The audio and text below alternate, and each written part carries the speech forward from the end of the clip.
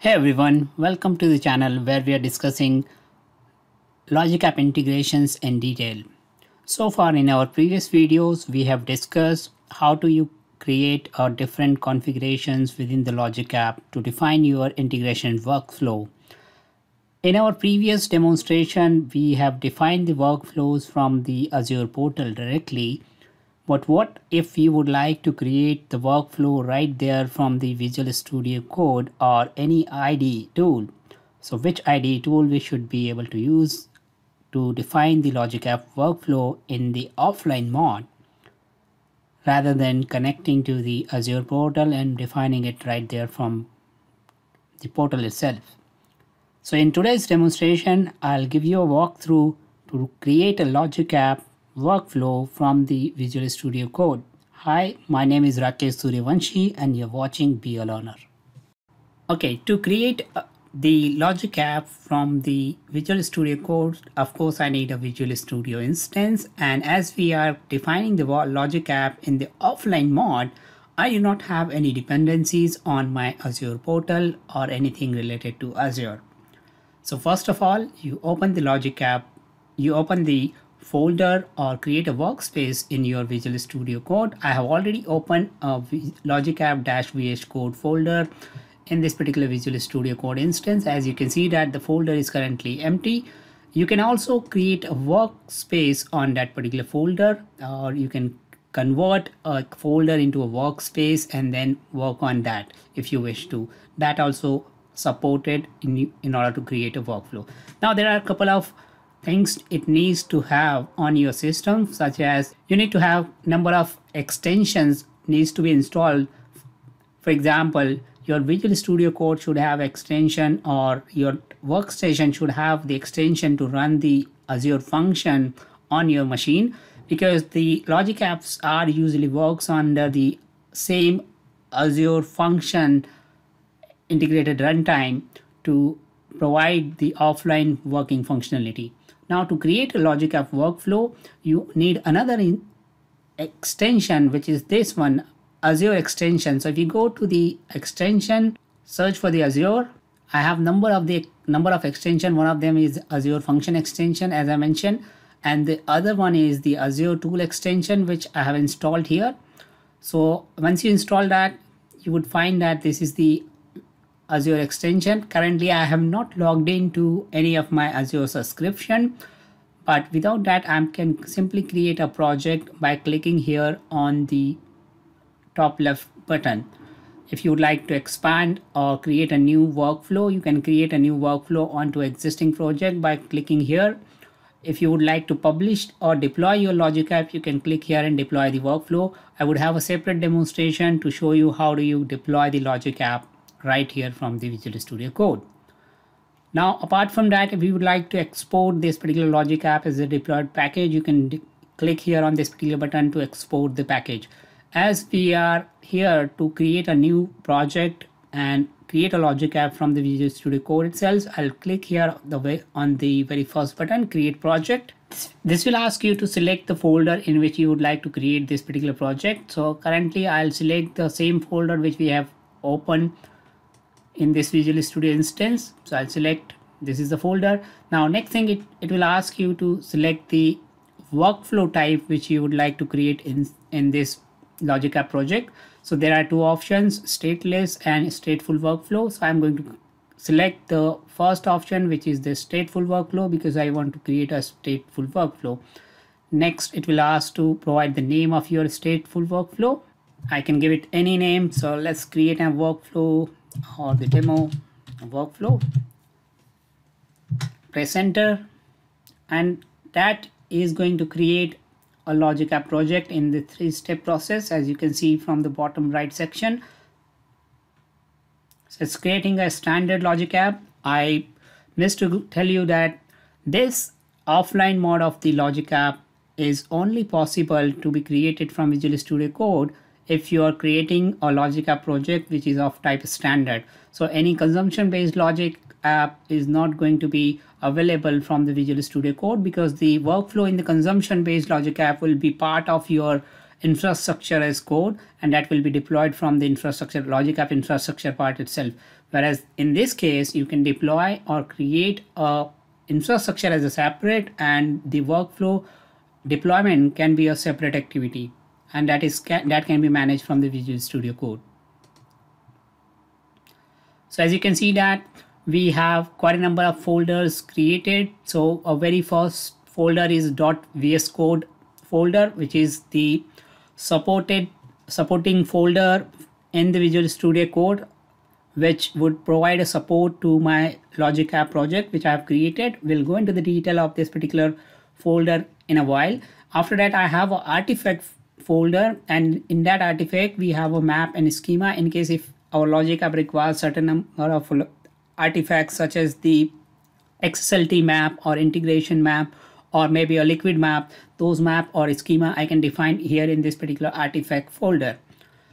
Next, we have the workflow name, which is the name of the workflow which we have given while creating the project. So this is a workflow folder name which defines the name of your workflow, and then you would have the JSON, which is a workflow JSON, which comes with the default schema definition. After that, we have certain number of function ignore file, .ignore file, which has the list of git ignore kind of a configuration, which says that you need to ignore the .debug, .git star, .vscode and local setting and all those files basically. Next, you have the host.json file basically to define or to run your logicapp as from the host configuration. So anything you would like to configure in your logicapp host, that you can define it here in the host.json. For example, if you would like to define or set the concurrency of your for each loop, or if you would like to set the concurrency or the configuration of your service bus message which needs to be pulled in by your logicapp project, then you can define all those configuration in the host.json file, which unfortunately is not available directly from the Azure portal, though you can define and manage the host.json from the Kudu console, which will look into a separate video. But if you are working on an offline project, then you have full control to manage the host.json right here from this particular section. Next, you have the local settings.json. This is the same local settings.json which you will get it when you create a Azure function project in Visual Studio Code or VSCode. In this local settings.json, we have two settings at the moment, which says that Azure Web Job Storage setting, which means that it is going to, and the value we have is use development storage true, which means it is going to use the storage emulator which is running on my local machine to run the logicapp as an emulator. Okay, and next I have a function worker runtime, and which is going to be at in this case it is type as a node type. Okay, now what does it mean that in order to run this logicapp which runs under the Azure function space, I need to have the storage emulator, and I need to make sure that before I run or before I start running this logicapp on my local machine, I need to have this storage emulator running on my machine, which I'll come back to this later on. Okay, now if I expand the Visual Studio Code project, you can see that we have certain number of the extensions.json which has the value of the Azure function extension which we are using. We have the launch JSON file which has again a certain number of process ID which it is basically going to pick up at the time of running this function. Then we have some certain settings. It is the similar setting what we can find on the Azure portal. For example, what is your project runtime, which is version 4, what kind of language we are building. It's by default language is given as a JavaScript, and is this Azure function.suppress project, is it going to be true or false? Okay, I do not have much of the detail about this, but this is a default configuration, so you don't want to change this. And after that, we have number of tasks which are being configured with this particular project. So again, this is a default setting. But if you have multiple logicapp project which you would like to run, then what you can do is you can define the number of tasks here, and those with the help of those tasks you would be able to run the parallel Azure function instance or the one Azure function or one logicapp instance in the same machine. So that is what you can manage it from this particular task section. Now coming back to the workflow section, which is what we are interested in to define our workflow from our local machine. So this is the workflow.json. Now if you would to design this workflow extension or to design this workflow from your Visual Studio Code, you need to install the logicapp standard extension. So this is the extension which I have already installed. So this is what you need to install to configure your workflows from the Visual Studio Code. Now once you have this extension, you can right click on the workflow. You will get number of options. For example, you will get option to overview, to check the history of your logicapp runs. You can get a designer overview, to open the designer of your workflow. I'll click here on this particular designer, and as you can see from the bottom right side, it says it might take a moment to open the designer, which is okay for the first time. As we are opening it for the first time, it will take a little bit time to open the workflow. I'll wait for that. So when you open the workflow, it asks you two things. Which connector you would like to use. Do you want to use the connector from your Azure portal, or you would like to use or you would like to skip the connector for now? So I'll choose the option skip for now. Now you can see that the workflow is open, and the very first thing it has got is the choose an operation, which means that I need to define a trigger, which is a very first entry point for any logicapp workflow. So for this demonstration, what we are going to do is we are going to define a simplest workflow trigger type, which is a HTTP trigger type. So I'll use the HTTP trigger connector, and I have a trigger type when the HTTP request received. I'm not going to define any schema, so I'll keep the HTTP request to receive for any schema for now. Next step, I'm going to use a compose operator or the compose connector, which is a data operation part of it. I'll use the connector for this, and I'll say that whatever body parameter will reuse or receive from the HTTP receive part will basically take this as a compose operator. You can use any connector what you can you will find it on the Azure portal. Almost all the connector will be available right here in this particular offline mode. Now what if there are connector which requires some kind of a connector to be configured? For example, service bus connector. I'll take an example.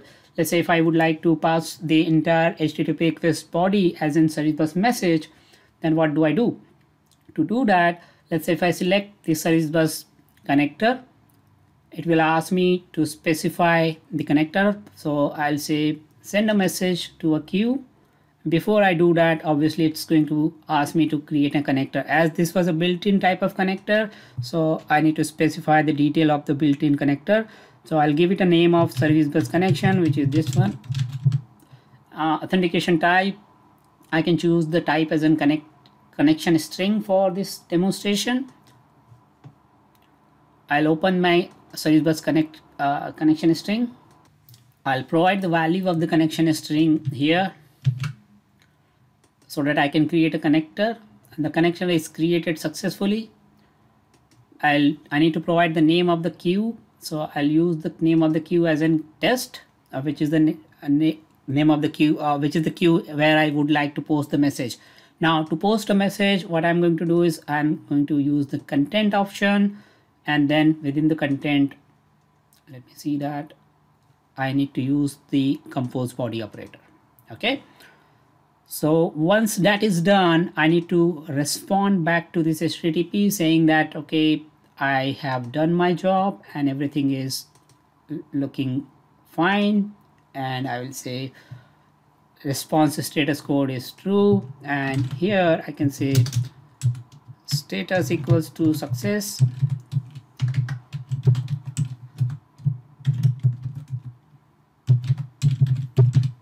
That's it, right? Save it. So I'm saving the workflow. The workflow is saved locally. All right, so our logicapp workflow is ready to test now, and we have the HTTP trigger which is receiving the message, and then it is posting these messages or the input request to the service bus. Now, before I run that, as I mentioned, this logicapp workflow is running under the Azure function workspace. So it means that the way we run the Azure function on our local environment or local machine, we need a storage emulator, right, to run the Azure function. Similarly, to run the Logic app on the Visual Studio Code, you need to have the storage emulator. And storage emulator, you can get it when you install the Azure SDK on the Visual Studio Code or Visual Studio. But I do not have the storage emulator. I might have installed that. But the alternate option or the best option you have is to install one extension. Anyways, the storage emulator is deprecated on Microsoft website. So now if I go to the extension, you can see that I have the extension called the Azurite, and this is the extension which provides the storage emulation capabilities for the storage service bus queue, service bus table, queue, and blob service. As you can see that as I've already installed on my status bar of the Visual Studio Code, I'm getting these three services. If I click here, these three services will be started.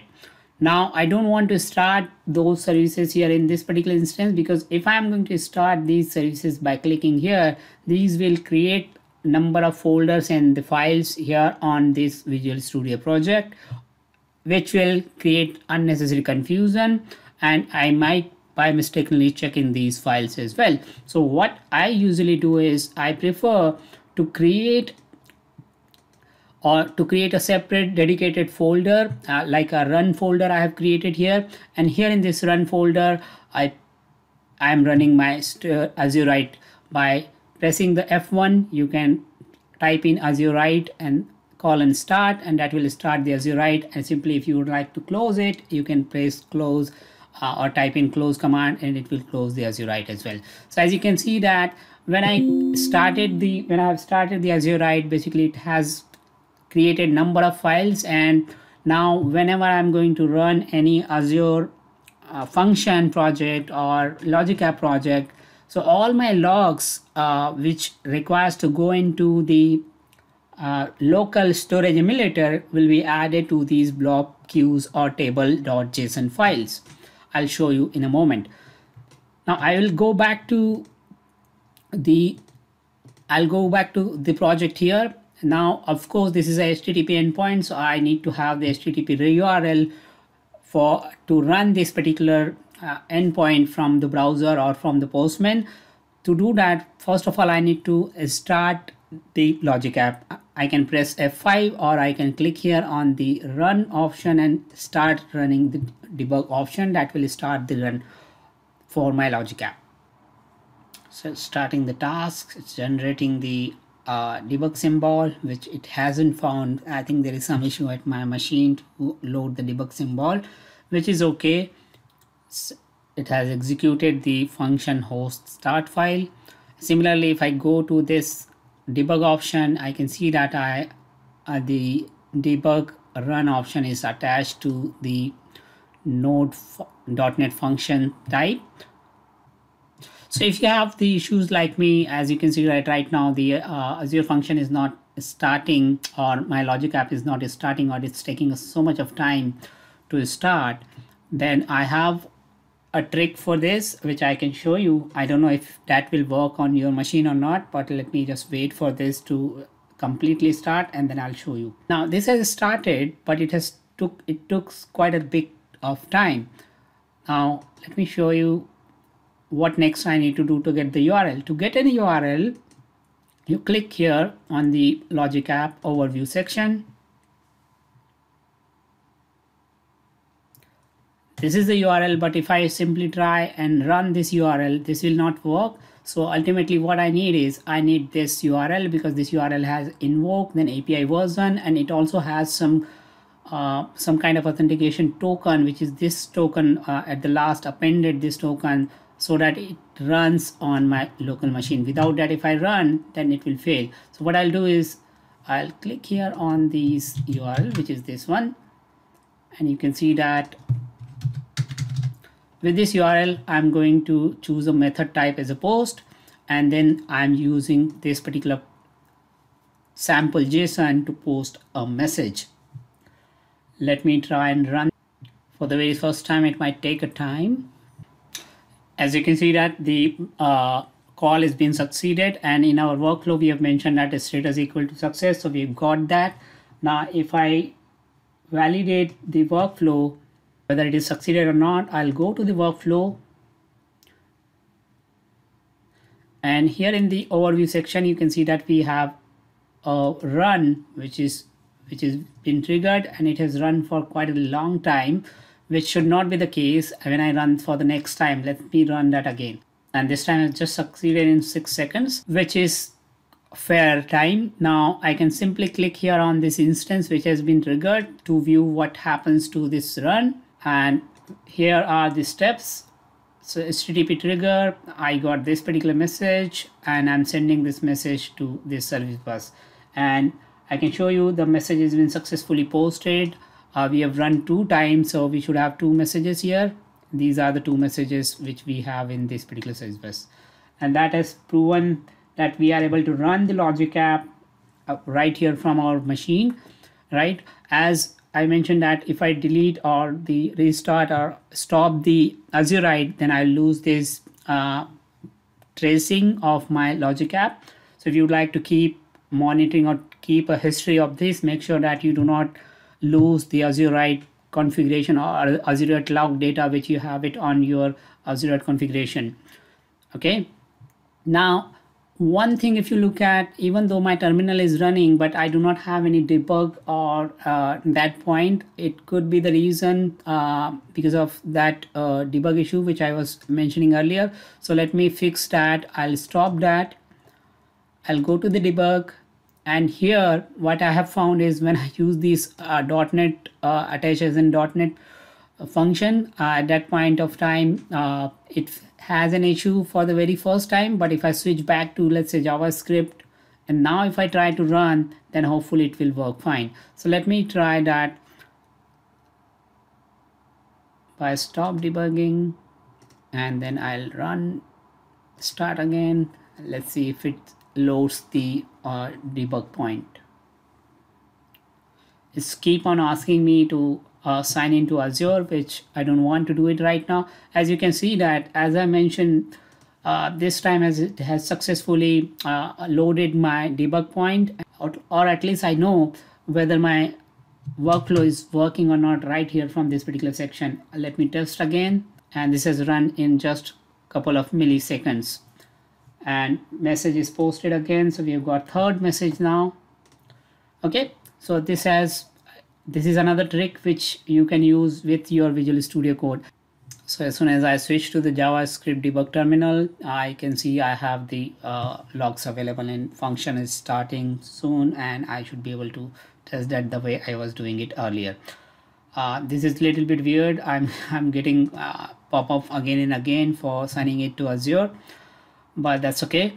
That's it in this demonstration. You can do quite a lot of things with the Visual Studio Code and logicapp right here on your local station. I'm also exploring so many other options, but I just wanted to have a quick overview of using the Visual Studio Code with the logicapp with you guys. As and when I have some other updates related to the Visual Studio Code, I have some other findings, I'll keep posting related to these changes or my understanding on these tools or the connectivity point of view. I hope you have found this useful. If it is, please give it a thumbs up, and do not forget to subscribe to the channel if you haven't already. Thanks for watching it. See you in the next video.